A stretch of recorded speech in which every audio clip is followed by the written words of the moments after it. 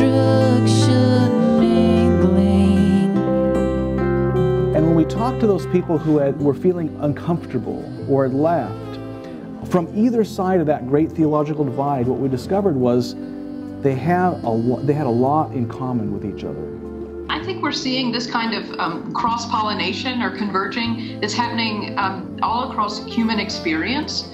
So it isn't just happening in Christian or in faith circles, but it's happening, you know, faith encountering science, faith encountering philosophy, faith encountering healthcare, you know, and so we're seeing conversations that are happening that in previous generations I think would have been pretty threatening to folks, and now there are new openings, new spots for people to connect. And so we've spent many, many years and lots and lots of ink spilt on the death of Christ. And I wonder if we begin to think about not only mortality, but also natality and the birth of Christ and the fertility of our faith, would we not be a much more generative and life-giving sort of faith? To me, convergence is about gift sharing across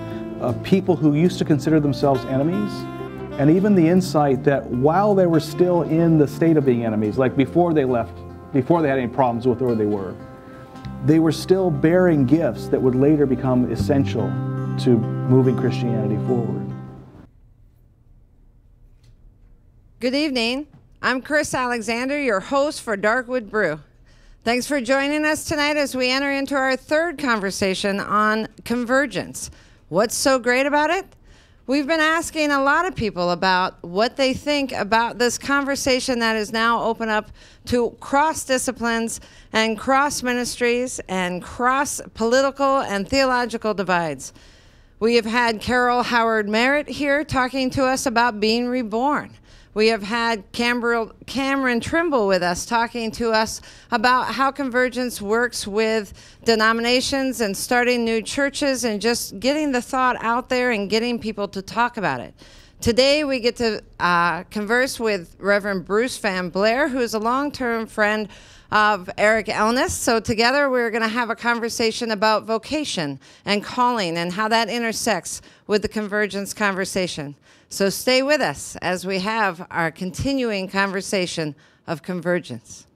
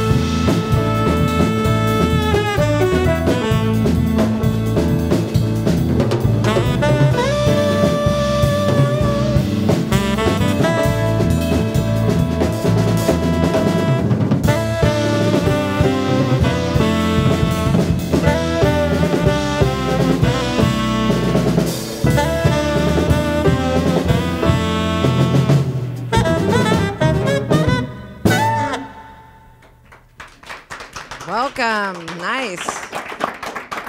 Reverend Bruce Van Blair is here with us tonight. Thank you very much for joining us. My delight. You're actually in the room with us, which will help our conversation quite a bit. And Eric Elnes, you are helping us introduce this whole idea of convergence and talk about how it converses with some mainline denominations, some post-evangelical conversations, and how they are combined together. Now, you two have been great friends for quite a long time, right? Yeah, more than just friends. Actually, Bruce was my pastor back in high school days, and then became a pastoral mentor in my early days, and just we've continued kind of this weird mix of friendship, collegiality, mentorship, and just kind of evolve. I don't know, what are we now? We're just good friends who work together now. And now you Not actually all work Christians together. hate each other. That's right. That's right. Yeah. See the Christians, how they love one another, right? Yeah, that's right. Wonderful. But if anything I ever say pisses you off, it's his fault. I probably learned it from him. Oh, good. That's really Oh, it's good to know. No doubt. And now you're in the room, so we can fully blame you. That's good. Well, you are working with Countryside Community Church now in a new ministry of, as minister of lay ministry, right? And you are partnering with. I'm partnering. You're partnering with everybody I BTS can. Center. Oh yes. Yeah, and they are from. And the new church in Countryside are now in some kind of liaison, but we don't know what it is yet. Cahoots, as we call it, cahoots, right? Yeah. Well, I hope that you'll tell us a little bit more about what that ministry looks like. But specifically, I know that you have a lot of interesting thoughts on what vocation is, what calling is, and we have chosen a scripture tonight to speak to that particular concept. So I'm hoping that you'll read us that scripture tonight. It comes from Ephesians 4. Yes. Great. Now, good. Now. I, therefore, a prisoner in the Lord, beg you to lead a life worthy of the calling to which you have been called, with all humility and gentleness, with patience, bearing with one another in love, making every effort to maintain the unity of the Spirit in the bond of peace. There is one body and one Spirit, just as you were called to the one hope of your calling. One Lord, one faith, one baptism, one God and Father of all, who is above all and through all and in all. But each of us was given grace according to the measure of Christ's gift. The gifts he gave were that some would be apostles, some prophets, some waitresses, some physicists or engineers, some naturalists or trash collectors, supporting the saints for the work of ministry, for building up the body of Christ, until all of us come to the unity of the faith and of the knowledge of the Son of God, to maturity, to the measure of the full stature of Christ. Wonderful. Thank you. So this idea of a calling is mentioned in Ephesians. We call that vocation sometimes, yes? Yes. Can you tell us what you think of when you hear those phrases? I think that they're far more basic and familiar than we at first realize. I think we get very excited when we start to get an inkling of what God is about, what God is trying to bring into being. And then when we feel like maybe we are part of it, it gets even more exciting. I think Paul is so excited he can hardly contain himself, starting in the first chapter of Ephesians, as he realizes what he calls the great secret, that God is bringing all things together in unity. I think his word for convergence, yes? Yeah. Right. So how does vocation speak to who we are both spiritually, or how we worship together, or who we are as opposed to anyone else who is out there working their positions, their jobs? Yeah. How does vocation speak to both of us? Well, I don't know about women, because women have a different kind of ability of just being. But if you have a man who doesn't know that there's anything to do, he's lost. He feels worthless, useless, and nothing makes any sense. So vocation, I think, is our fancy word from vocal cord to say, from the very beginning, Christians have realized that God had ideas of who they were and what they could be accomplishing, and that's what we call a calling. Vocal cord, vocation. I mean, the whole ancient world knew that a vocation was from God. Well, I would venture to guess that women probably have the same issue. Good. But I needed you to say it. Yeah. Well, it's true this week, that's for sure. Now, last week we had a conversation in our worship planning group, and you said, I quoted you, so we get this: Spirit doesn't break our free will or strong arm us, but we are in a creation that we didn't choose and are constantly influenced by it. Can you tell me a little bit more about that? Well, I deeply believe that God does not straight arm or force. It would lose all meaning, I think, if the free will factor was not in there. we would simply be robots. So unbelievably patient, I mean, hard for us to even fathom it. God waits for us to wake up, grow up, catch on, and want to cooperate. And I think God will, from all things indicated, allow almost any amount of suffering to happen rather than force us to do what we're supposed to do. But there is a certain weightedness about the calling in the world, right? God, the arc bent towards justice and all that. That weightedness of calling and God's calling each individual person. Weighted? A heavy? weightedness, yeah. Is there a, even though God doesn't strong arm us, is there a weightedness kind of sort of toward the calling? I think I feel weight when I see the suffering, when I see what's going on and what it's costing people I care about. Maybe that's what you mean by weightedness. Yeah, I mean, you can't walk here for very long without getting concerns for all of the damage going on. Yeah. Now, Eric, in this understanding of vocation, how would you say that convergence Christianity speaks of the same idea of vocation or calling? Yeah, well, and on the weightedness thing, I think maybe there was a misunderstanding. I think that what Bruce is trying to say is that God does not force us into our calling. I mean, we are all called towards heavily weighted good and just things. Although I would hesitate to put a very hard definition about what kind of vocation is good. You know, like is an auto mechanic's vocation lower than a pediatric cardiologist? Is that lower than a minister's? I mean, what is good is that which brings us fully alive in this world, the way that God has created us to be. But God does not strong arm us into following a calling that actually does bring us fully alive. If we want to just pull back and say, hey, I'd rather be like half alive, God will let us be half alive clear until we're dead. So there is no strong arming in that sense. But in why all this has something to do with convergence, it operates on a number of levels. One is that what's going on presently seems to be a very strong energetic pull from the Holy Spirit. Now people will have different language about that. They'll call it different things, but as far as I can tell, we are starting to revolve around a sense of call from the Spirit very strongly within at the grassroots in Christianity. And whenever the Spirit calls, or you get in any kind of connection with the Spirit, there's always a calling.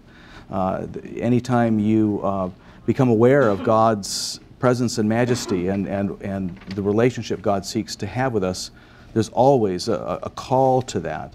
And usually the sign of that call is that it lights us up. We feel most fully alive when we're acting, in that calling, either vocationally or as an avocation, what have you. It allows us to channel our love through the world. And in terms of convergence, like one of the ways we talk about convergence, it's just a small way amongst the larger convergences going on, but when you look at what's happened in the evangelical and mainline liberal world, these people who have kind of gone out, left their home bases and gone out into the wilderness saying, my home base isn't working for me anymore, and when they meet up in the wilderness and start to share gifts, you can describe what's happening in terms of kind of this gift sharing, that in the more fundamentalist or classically evangelical church, there's for a long time been an appreciation that your vocation is supposed to be a ministry. People have known that for a long time, and they've developed very sophisticated ways of understanding that an auto mechanic has a ministry, for instance, and a pediatric cardiologist and so forth. The difference comes in is that ministry has normally been seen as as useful for converting people to Jesus, for using your position to then preach Jesus to whoever you're interacting with. From the mainline side, we have had less emphasis on your vocation as a calling. We always should have had that, but we haven't. But there has been a great deal of attention towards treating people with respect and helping them regardless of faith commitments, not preaching at them, but simply they started great hospitals, for instance, not with no preaching involved, just healing people, things like that. And in this new convergence mode, both sides are kind of looking at each other and realizing, oh, wait a minute. The central to our calling is that our life is a ministry. But what we're doing is not simply preaching Jesus. The focus is treating people like they're Jesus. There's an experience I had long ago on Mercer Island that actually came through this person here. That there was an automotive shop where I grew up, where Bruce was serving, called Simba's Automotive, and Simba's was one of those places where if you brought your car in to be fixed, they treated your car and you with such a high degree of respect, veering on reverence, that you almost wanted your car to be sick just to take it in and experience the Simba's treatment. In fact, just about 6 months ago, I was checking out on the internet. Is Simba still there? And it still is. It's now in Redmond, Washington, but all the Yelp reviews were 5-star. And we literally had people writing in saying, I brought my car in to fix one thing, and they fixed that and another thing for free. When I asked why, they said, it just needed to be done. That's Simba's. Well, years ago, a friend of mine, and I'll reveal that friend was this guy, was Bruce, asked one of the two brothers who owned the place, what is it that makes, what does it make you guys tick? And that gentleman said, well, my brother and I are Muslim, and we treat every automobile as if Muhammad himself were to drive away in it. That's ministry. And when we look at Christianity, that's what we should be doing, treating anybody's call, helping people find that call, and then treating it as just as sacred as any ministers or bishops or what have you, and taking that seriously as a church, actually considering, like, if you're an auto mechanic and that's how you channel your love, or you're a pediatric cardiologist, that, like at Countryside Church, my church, your church, our church, that we have a ministry in pediatric cardiology or in auto mechanics. And so coming alongside you to then help you reflect theologically on what does that mean that you have a ministry in this area. So for instance, that pediatric cardiologist might be saying, well, now I'm not just simply going to look at this person as defined by their disease. If that person was Jesus, I'd be saying, well, okay, this is Jesus with a disease, not simply this is the patient. So I might be seeing this person as more of a whole person. I might also be asking, well, not only how am I treating this person, but how about the hospital this person has stepped into? Is Jesus being served best in this hospital system? What about this healthcare system? If Jesus were a pediatric cardiology patient, would this be the best healthcare system? So it starts getting you to think about these people in 360-degree views, and it brings justice to the forefront of things. So that, for instance, we're talking a lot about healthcare these days in the country. The classic model of ministry, and this is where Convergence really turns ministry on its head, and that's what we're working on with the BTS Center in Portland, Maine. It really means that the classic model was that the thought was, well, the minister reads the Bible in one hand and the newspaper in another, and comes up with thoughts about how society should be going to put the two together, and preaches it to their congregation. Their congregation just accepts it like lambs and goes off and does the good work. Well, that model was probably bankrupt from the start, but certainly is bankrupt now. If you want to get me to talk about healthcare policy, I have quite strong views about that, but I also recognize that my highest training in healthcare is my first aid merit badge in Boy Scouts. So, and yet we have tons of people in healthcare in our congregation who know far more about the issues involved than I do. So, I can talk all day long about how we might envision people as Jesus, but when it comes to specific policies, I don't even want to hear from Eric Elness on that in terms of expert advice. I want to hear from the pediatric cardiologist, and I don't want to hear from just every single one. I want to hear from the ones who are honestly trying to treat their patients as if they were the founders of whatever religion they happen to be following. Those are the people I want to reflect and tell me about healthcare. So this is not just a Christian thing. This is cross-denomination, cross-culture, cross-discipline kind of idea. Well, convergence for calling. Yeah, well, convergence certainly is happening across faiths, but when we're talking about it here, we're really talking about what's the effect on Christianity right now. And part of the effect in terms of vocatio or calling is it's really turning ministry on its head. It's really seeing that the lay people are at the front lines of ministry in the world. And the ministers are meant to empower the lay people to be that front line through helping them reflect theologically on where their sweet spot is, or their calling. And if they don't sense a calling, to help them find it and then act on it. So Bruce, how does Ephesians speak to this notion of convergence? Does it seem to undergird it and support it in the sense that all folks, no matter whether they're in ministry in the traditional church views of ministry versus how they relate to the world through justice, through vocation, through their own calling in the world, their own career choices? How does Ephesians speak to that? Well, that's a lot to speak to, first of all, but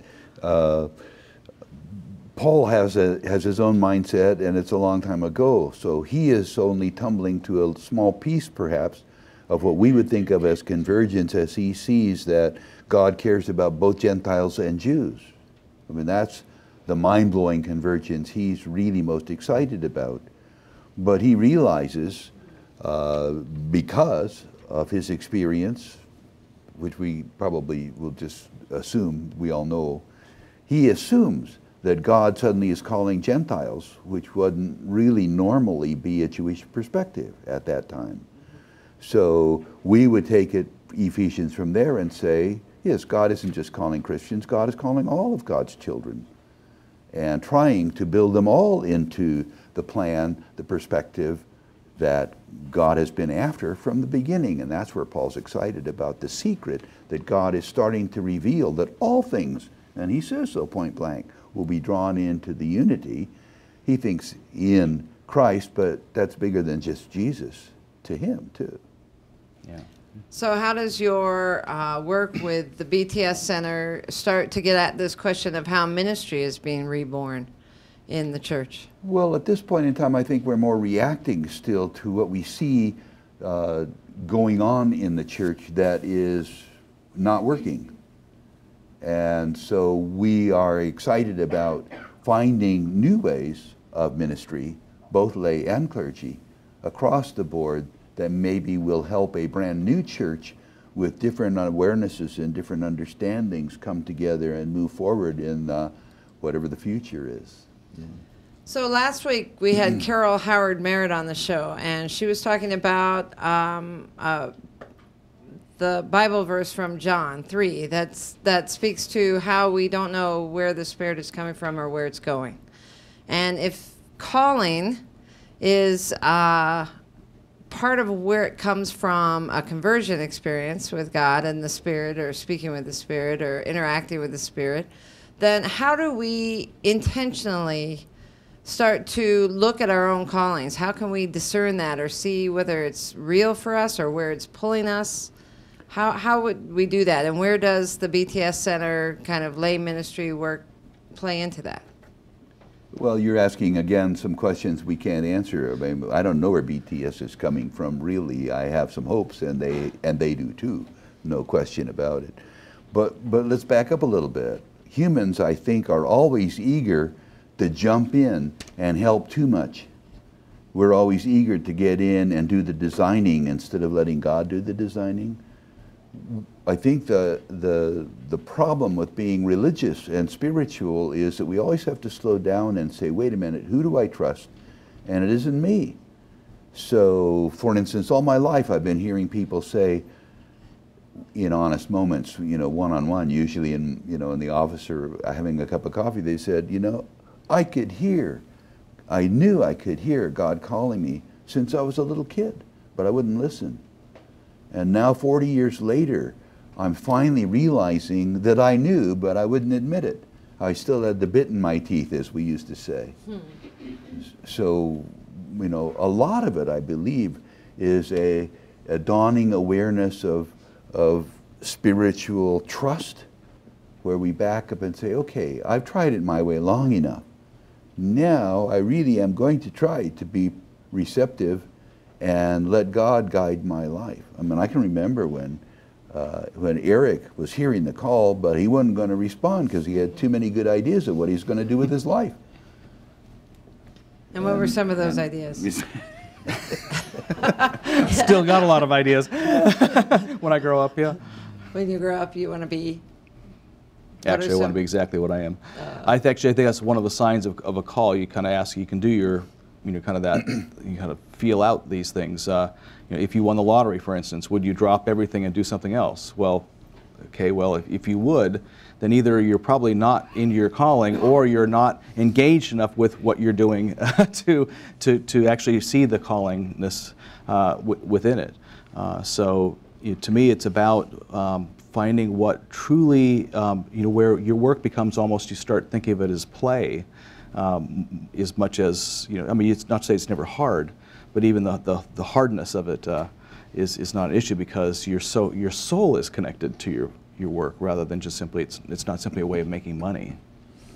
Well, the question of spiritual practice, for instance, when we talk about doing spiritual practices, opening ourselves up to listening to God's voice in our lives, where does that come into play in vocation? Is it our way of finding what it is God is calling us to do, or do we just recognize what's already there? How does spiritual practice play into that? Anyone? Well, take a shot. I just think of the evidence I have of how do we go out.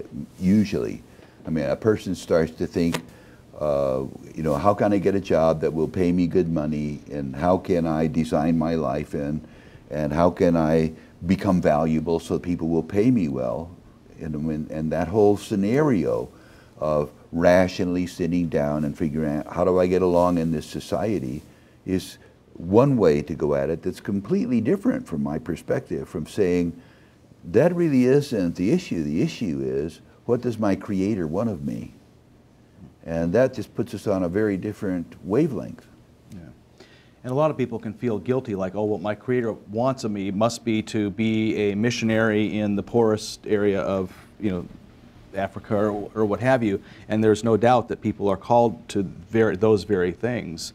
But usually the sign of a calling is it really does light you up inside. It's something you deeply want to do. So in a sense, what God is asking of us is to do something that we most want to do on those more deeper levels.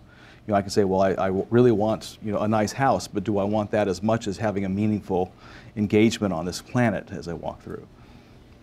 Now, the conversation you had about Paul saying that he couldn't contain himself from speaking about this convergence that he had. The callings for folks on their career paths, are they always that flamboyant that you can't contain yourself, or is it a sense of calling? I'm thinking that convergence itself is a sense that we have that things are changing.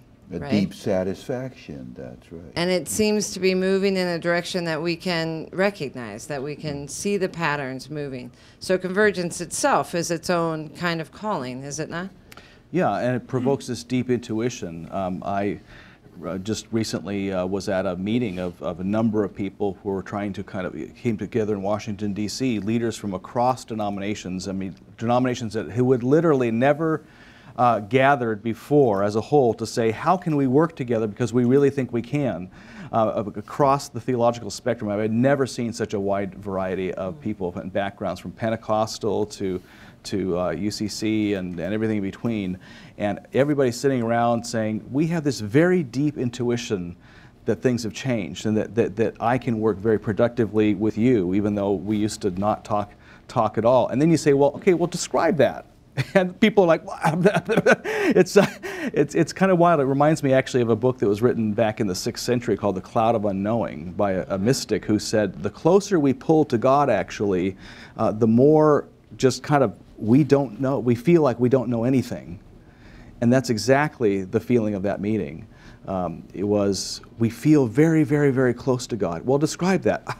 But completely tongue-tied, but the deep intuition is certainly there. That's the way it also works oftentimes when we're sensing our calling in life. The sense of what's the next best. It's not that we all have a permanent college, like, oh, be a teacher of 3rd grade at this school, and there's what you're supposed to do. These things can evolve and change over time, but we really do. When push comes to shove, oftentimes our mental mind, our logic has to catch up with what we already know, and we're afraid to act on that because we can't quite put it into a logical framework that other people understand, and we feel a bit tongue-tied, but we know deep down that that's where the calling lies. And with that calling comes the ability to open the conversation and expand who we are as people so that we are, in fact, empowered to move toward closer to God, so that we have that much more strength in our convictions about where we're heading and where we might see that pillar in the desert we talked about once. Yeah, are you enthusiastic about people who love their work? Yes. I mean, it's catching. You can feel it. Yeah. Well, now that you're here, I'm feeling it. Not that I didn't get that from you, Eric. Different kind of contagion. Different kind of contagion. But your point about empowerment is an important one, I think, that whenever God calls, there's also an empowering. God never calls us to something that we're not also empowered to follow through on. God doesn't just set us up to push us over a cliff. Sometimes it feels that way. But we are always empowered to follow that calling. So to me, oftentimes it takes years to develop this level of trust in that very thing. But you do learn to trust that I can't see how I could possibly achieve X, Y, or Z, and really you can't if you're just trying to operate on your own energies. It's always like you can achieve X, Y, or Z in conversation, relationship with Spirit or with God. Because God has a much bigger picture than we do of our context, and we pick up on that sight intuitively. But it's harder to just simply put on in a book, here's the 7 steps to following your calling. Yeah. I think the first time we come into our calling, our first reaction is, this is ridiculous. I couldn't possibly do this. I mean, Moses said, I'm supposed to go back to Egypt and tell Pharaoh, what? And God always has to say, I didn't tell you you were going alone. I'm coming with you. Last week in our conversation, Bruce was saying that when I asked, how do you know whether you're in the right call or not, Bruce said, it's like asking, how do you know whether you're in love? Mm-hmm. If you have to ask, then you're not. Yeah, that's right. Good so point. If we're talking about intuition, anybody thinks about it, you haven't got it yet. This has been just a most fascinating conversation. I just wanted to add one thing, though. I've never, in all my years of helping people find their calling, I've never found a single person who felt worthy of their calling. To me, that's almost a sign of calling itself. If you feel worthy of it, then it's probably not your calling. And if you can do it without the help of God, is the same thing, then it's not a calling. That empowerment. Well, awesome. Thank you so much for sharing your ideas on vocation and convergence. And we'll come back to another point of convergence next week and continue our conversation. Thank you. All right.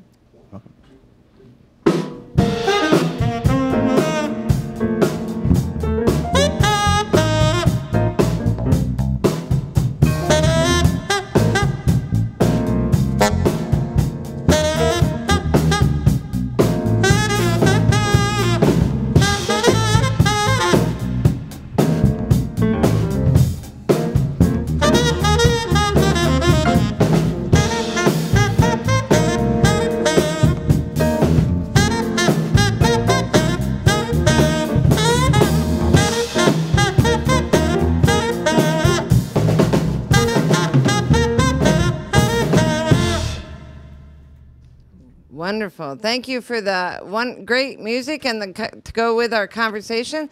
I want to say a special thank you to Morris Jones, who is back with us this week doing the administrative chat. Yay! There's going to be lots of opportunity to be talking to Morris on chat, so I hope you'll take advantage of that as we move into our worship as the second half of our show continues. But I want to remind you that next week we'll be continuing our conversation on convergence with Bruce Race Chow. He is a Presbyterian minister who's written all kinds of fun stuff. He's a blogger. He was on Animate Faith series done by Spark House. Our own Eric Elnes was on Animate Faith in the Bible series, right? So that's how I got introduced to Bruce, and I'm really looking forward to him. He's got several books out. The one that I think is hysterical is called, let me see, But I Don't See You as an Asian. How's that for a book conversation? It's about conversations on race.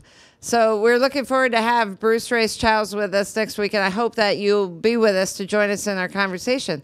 And we'll be right back to our worship series, to our worship part of our show tonight, which Eric Elnes will lead for us, as well as a special treat. We're celebrating Martin Luther King Jr. day this week, and Eric has an amazing way of reciting the part of I Have a Dream speech, and that will be coming up in the second part of our show too. So stick around for that. But first we have our musical feature from our Bruce Brothers. Matt?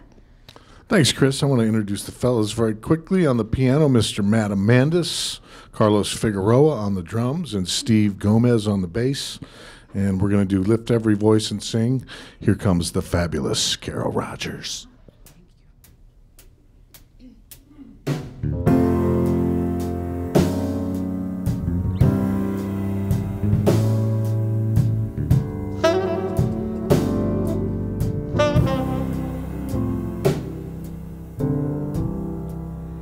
Lift every voice and sing till earth and heaven rings with the harmonies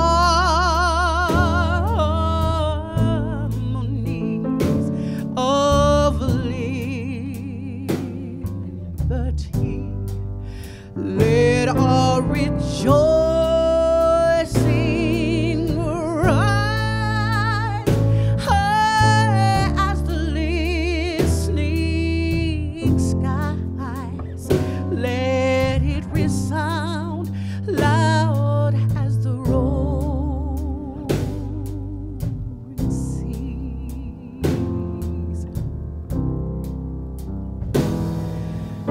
Sing a song full of the faith that the dark past has taught us.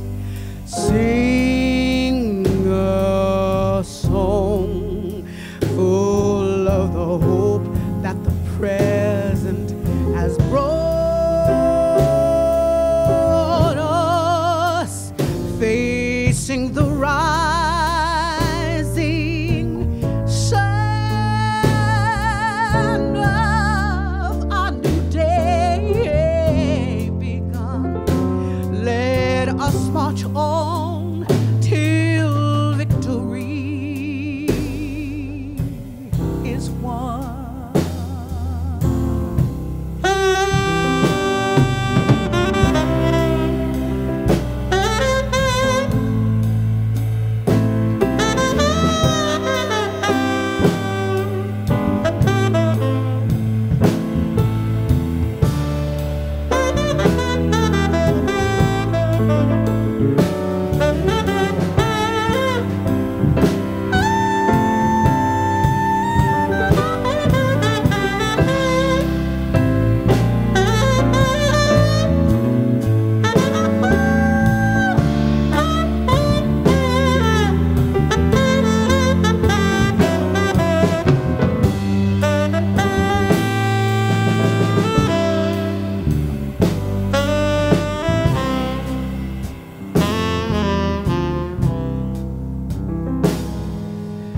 We have come over a way that with tears have been watered. We have come treading our path through the blood of the slaughtered, out of the gloomy past till now we stand at last where the bright gleam of our white star is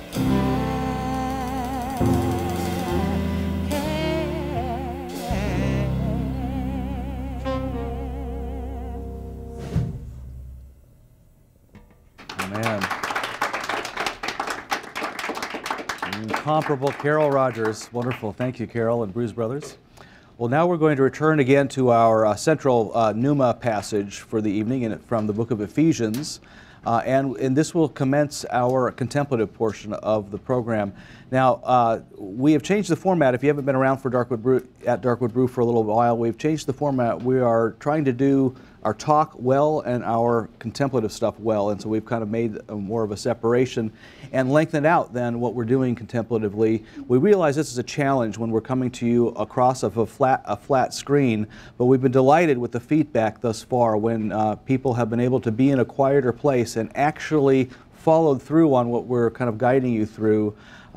We keep getting messages about profound experiences, so we think we're on to something here, and we ask that simply, if you haven't tried this before, just give it a little trust. You may be watching this as a recorded episode even, but if you'll simply set aside a little bit of time now and follow the guidance, not trying to analyze it overly, but just simply fall into it, just give it a try.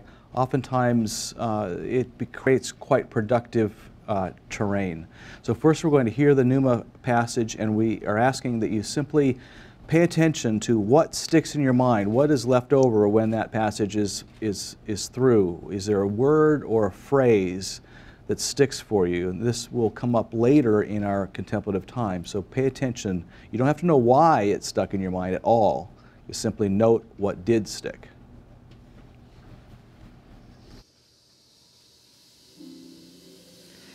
I, therefore, the prisoner in the Lord, beg you to lead a life worthy of the calling to which you have been called, with all humility and gentleness, with patience, bearing with one another in love, making every effort to maintain the unity of the Spirit in the bond of peace. There is one body and one Spirit, just as you were called to the one hope of your calling, one Lord, one faith, one baptism, and one God and Father of all, who is above all, and through all, and in all. But each of us was given grace according to the measure of Christ's gift. The gifts he gave were that some would be apostles, some prophets, some evangelists, some pastors and teachers, to equip the saints for the work of ministry, for building up the body of Christ, until all of us come to the unity of the faith and of the knowledge of the Son of God, to maturity, to the measure of the full stature of Christ.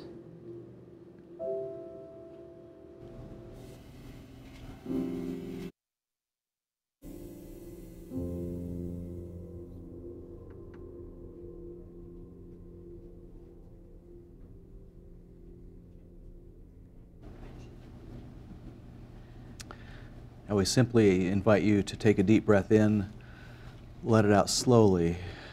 You may want to bring your eyes into soft focus or simply close them, as we'll be in contemplative mode for the next many minutes, about the next 10. But simply take that word or phrase first and let it turn around in your mind. Consider the different ways that you see that word or phrase touching your life.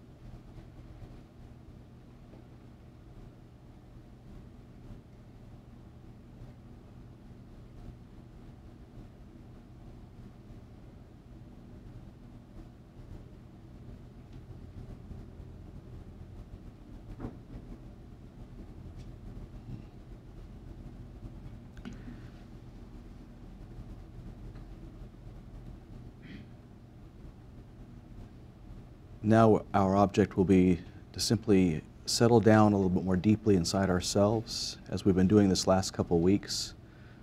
We'll be moving towards thoughts that may help open you to a sense of your own calling in life. So first, as we've done before, picture in your mind's eye that you're surrounded by something that keeps you perfectly safe. I personally envision myself within a glass ball. It sounds bizarre. Don't worry about what it is. So long as you can feel it in yourself, that you are protected from the outside, any kind of outside negative influence, the arrows that get slung at you. Here you are safe. Find that space within yourself.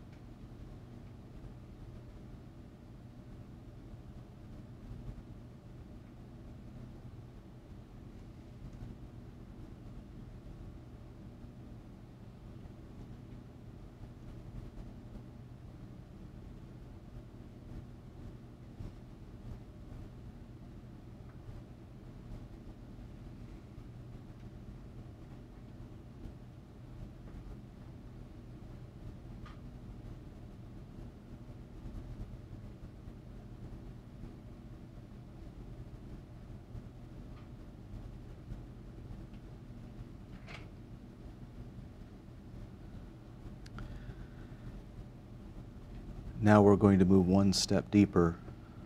This will sound similar in certain respects, but find now a place, perhaps if you've been with us the last couple of weeks, you've already found that place, inside yourself where you are absolutely safe and free, not only of all external negativity, but you're free even from your internal voices.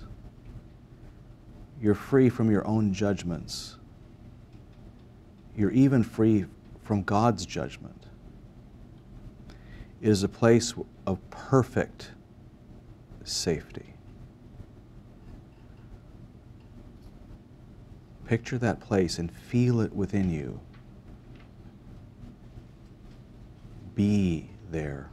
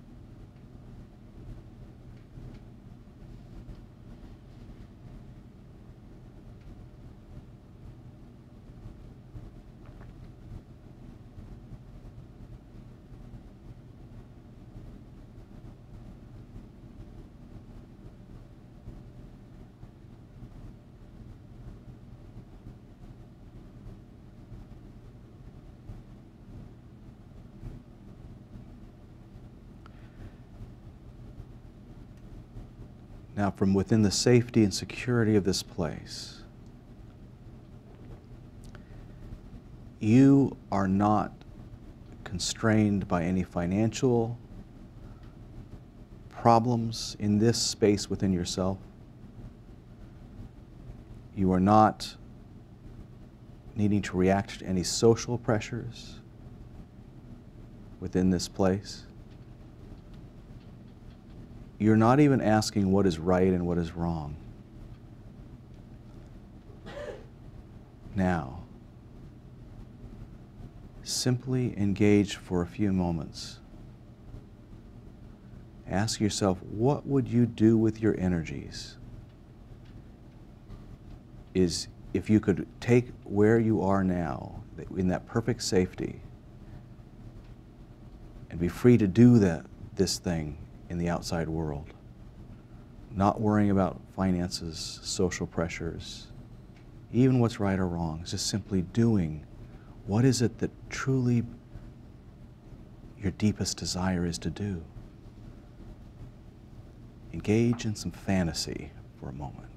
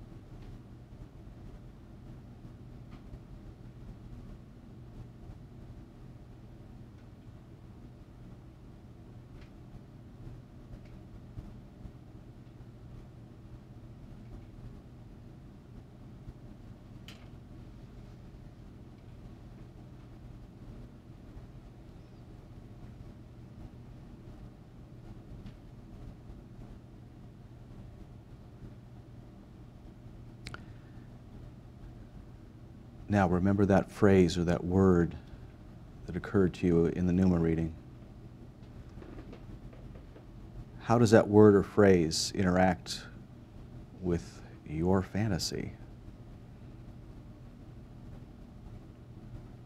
What word may it speak to you?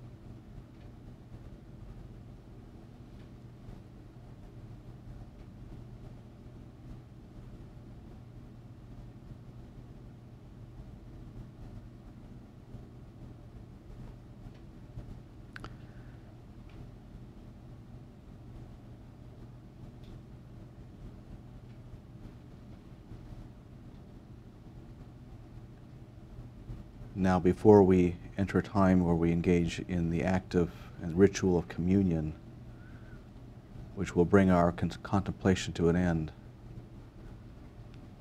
just simply ask or offer thanks to God for that which you can be thankful for in the last 24 to 48 hours. What has happened in your life that you have not yet offered thanks for?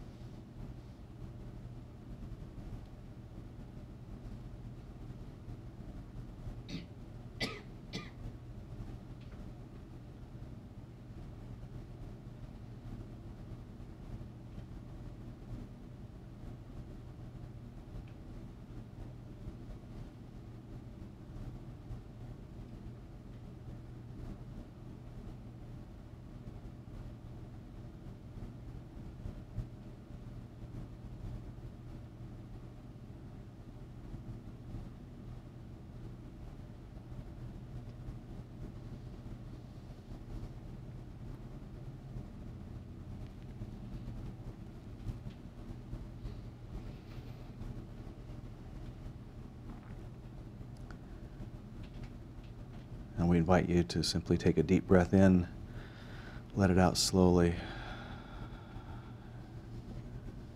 and in so doing, remain present in this act of communion.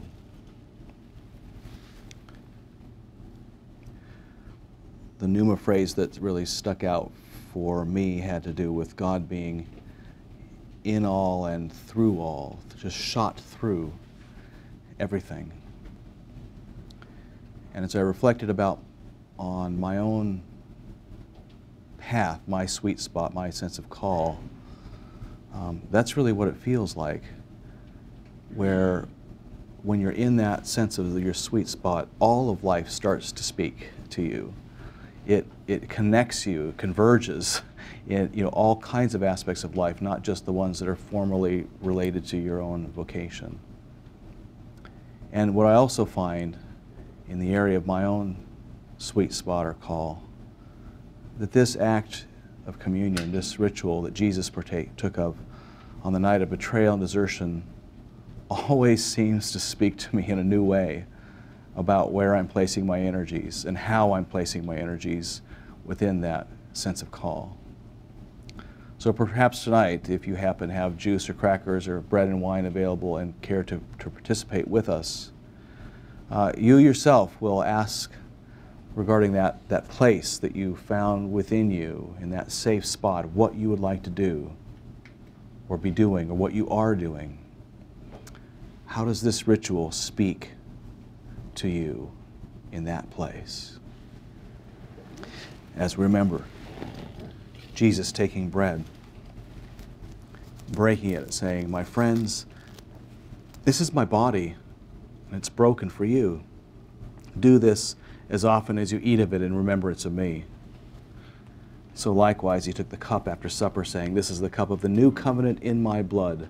Do this as often as you drink of it in remembrance of me." By eating this bread and drinking this cup, we remember Christ's death. We celebrate Christ's resurrection. And we come to know that even the deepest, darkest places in our lives are not absent from the presence of God. Deep within our darkest of darkest places, there is a presence for whom darkness is not dark, but is as light as day. And in our very endings, within that presence, there is always a new beginning.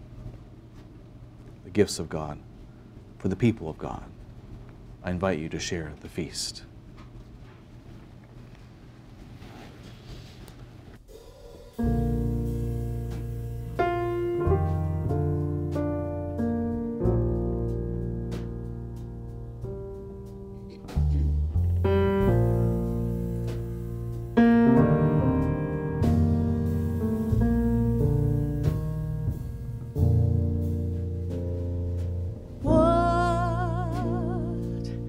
A friend we have in Jesus.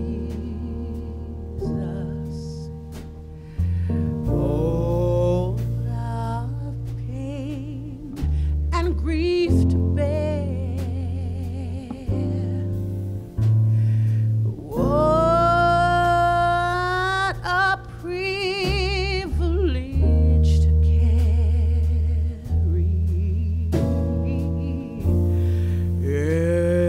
everything to God in prayer. Oh, what peace we often forfeit. Oh, what needless pain we bear. All because we do not carry everything to God in prayer.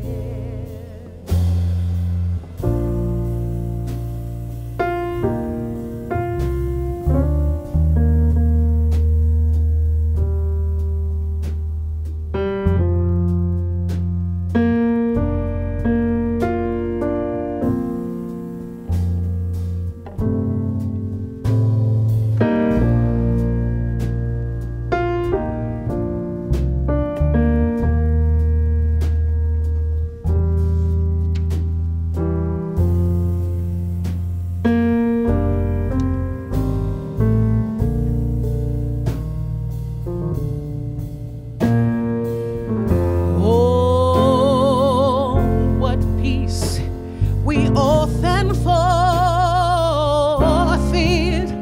Oh, what needless pain we bear.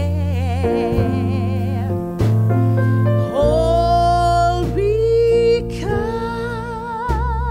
we do not carry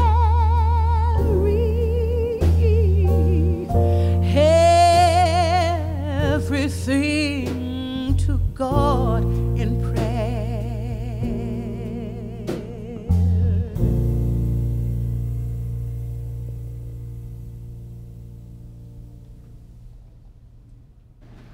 Man, Well, this time we want to, before concluding our program, simply take your comments or questions from either the internet and the coffee house. And I did notice as we were kind of coming out of this, one of our viewers, Teresa, said, put in the comment, maybe not feeling pulled to somewhere else means I'm in the right place. And that's a really good thing to ask any of us. You may not have felt pulled to a different place, and well, then I would ask, well, maybe I am truly in that place where my energies need to be at this time.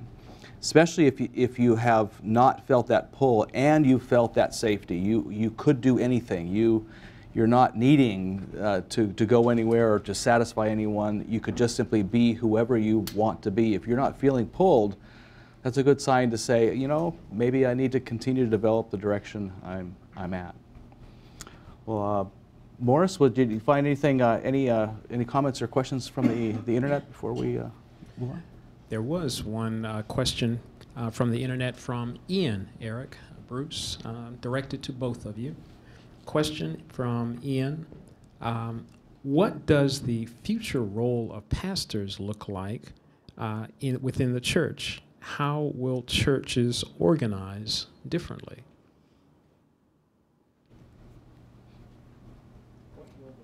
Yep. Bruce, you want to? It looks like a big confused mess. Meaning, I think things are scattering in so many creative and wonderful new directions that that really many things are up for grabs, and many new kinds of communities will be forming, and I think pastors in the future will have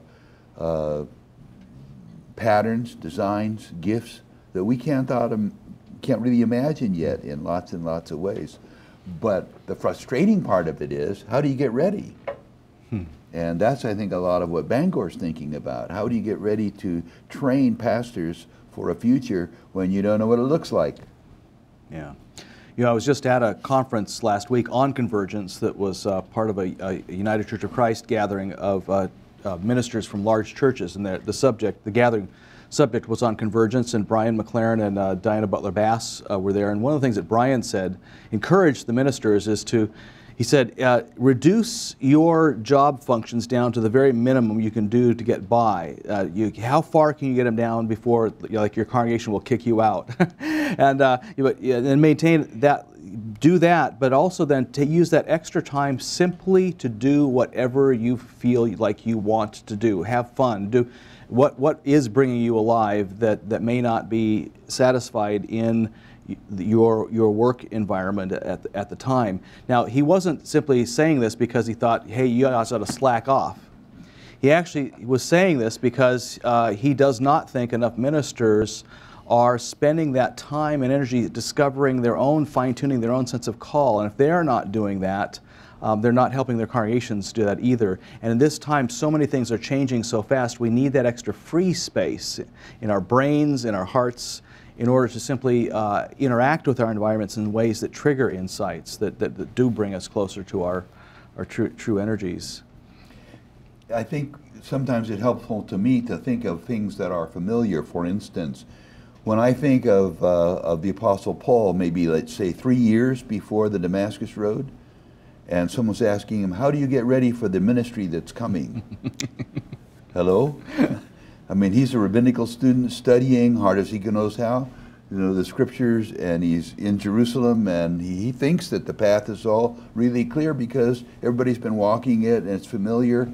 But how's he going to get ready for Corinth or Philippi or Ephesus 3 years before it happens? His only hope is to be tuned to the Spirit. Yeah. I think that's the part that's still true. Yeah. Yeah, the area of strategic planning, I think, is long gone. There really should be strategic listening. I just lost my crystal ball. What do I do? That's right, yeah. All right. Well, thanks, Ian, for the comment. Any others before we? Wonderful. All right, great.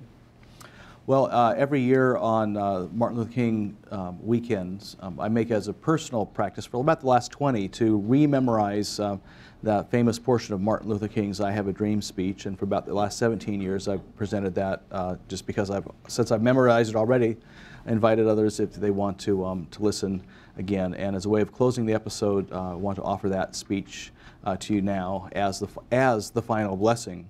And just a reminder, next week we'll be looking forward to hearing from Bruce Reyes-Chow.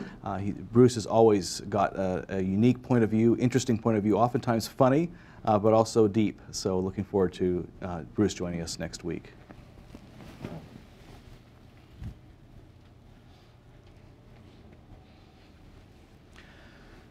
My friends, despite the present difficulties and frustrations of the moment, I still have a dream. It is a dream deeply rooted in the American dream. I have a dream that one day this nation will rise up and live out the true meaning of its creed. We hold these truths to be self-evident, that all men are created equal. I have a dream that one day on the red hills of Georgia, the sons of former slaves and the sons of former slave owners will be able to sit down together at the table of brotherhood. Convergence. I have a dream that one day even the state of Mississippi, a desert state sweltering with the heat of injustice and oppression, will be transformed into an oasis of brotherhood and freedom. I have a dream that one day my 4 little children will grow up in a nation where they are not judged by the color of their skin, but by the content of their character. I have a dream today. I have a dream that one day the state of Alabama, whose governor's lips are presently dripping with the words of interposition and nullification, will be transformed into a situation where little black boys and black girls may join hands with little white boys and white girls and walk together as sisters and brothers. I have a dream today. I have a dream that one day every valley shall be exalted, every hill and mountain shall be made low, the rough places shall be made plain, and the crooked places shall be made straight, and the glory of the Lord shall be revealed, and all flesh shall see it together. This is our hope. This is the faith with which I return to the South. With this faith we will be able to hew out of the mountain of despair a stone of hope. With this faith, we will be able to transform the jangling discords of our nation into a beautiful symphony of brotherhood.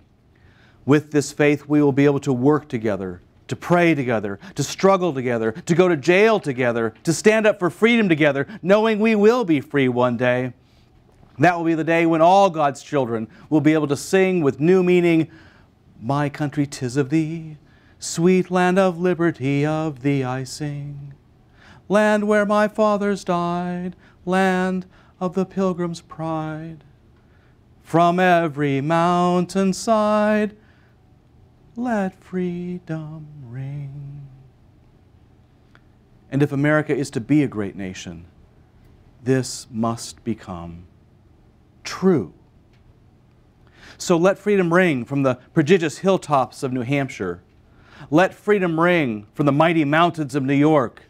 Let freedom ring from the heightening Alleghenies of Pennsylvania. Let freedom ring from the snow-capped Rockies of Colorado. Let freedom ring from the curvaceous peaks of California. Let freedom ring from Stone Mountain in Tennessee and Lookout Mountain in Georgia. Let freedom ring from every hill and every molehill in Mississippi. From every mountainside, let freedom ring. And when we let freedom ring, when we let it ring from every village and every hamlet, every state and every city, we will be able to speed up that day when all God's children, black men and white men, Jews and Gentiles, Protestants and Catholics, will be able to join hands and sing together in the words of that old Negro spiritual, "Free at last, free at last. Thank God Almighty, we are free at last." Thank you.